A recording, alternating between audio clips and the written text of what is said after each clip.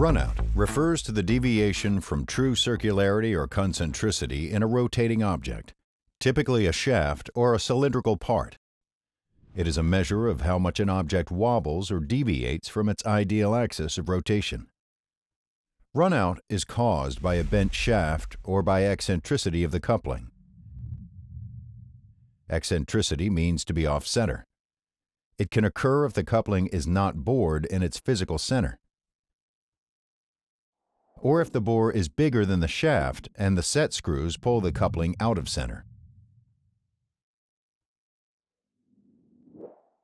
A dial indicator or the Acoem runout probe can be used to measure runout. The runout probe is a digital version of a dial indicator which connects to the pre-alignment application and calculates total runout. The runout probe is what we will use in this video for demonstration purposes. When measuring runout, the probe base should be mounted to a fixed point, such as the base of the machine or any other fixed position. We recommend that you first check for runout at the hub or the rim of the coupling, because there you will pick up both eccentricity and bent shaft. Some people will also measure runout in the axial direction, which in addition would tell you if the coupling bore is skewed. Before taking the readings, make sure the plunger is mounted perpendicular to the shaft.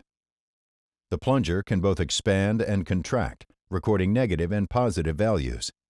These values correlate to the high and low spots on the shaft. For this reason, when mounting the probe, it is important to set the plunger to half its specified travel range. This assures the probe can measure its full capacity in both positive and negative directions. Once the probe is affixed, rotate the shafts. It is best to rotate in only one direction. As the shaft rotates, the probe determines the total amount of runout. The pre-alignment application takes the difference of the minimum and maximum values to calculate the total runout present. If the runout is within acceptable limits at the hub, usually 2 thou or less, then the coupling must be bored properly and the shaft is reasonably straight and within acceptable limits. In this case, the probe is indicating excessive runout of 22 thou. When excessive runout is observed, we next need to determine if it is being caused by a bent shaft, an eccentric coupling, or both. We achieve this by repeating the same measurement process at the shaft. You'll want to take the measurement as close to the coupling as possible. In this case, there is 21 thou of runout at the shaft, accounting for most of the 22 thou of runout we observed at the coupling.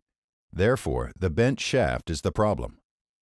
If our measurement at the shaft had been close to 0, the problem would have been the eccentricity of the coupling. Of course, we could observe a situation where both conditions occur, a bent shaft and an eccentric coupling.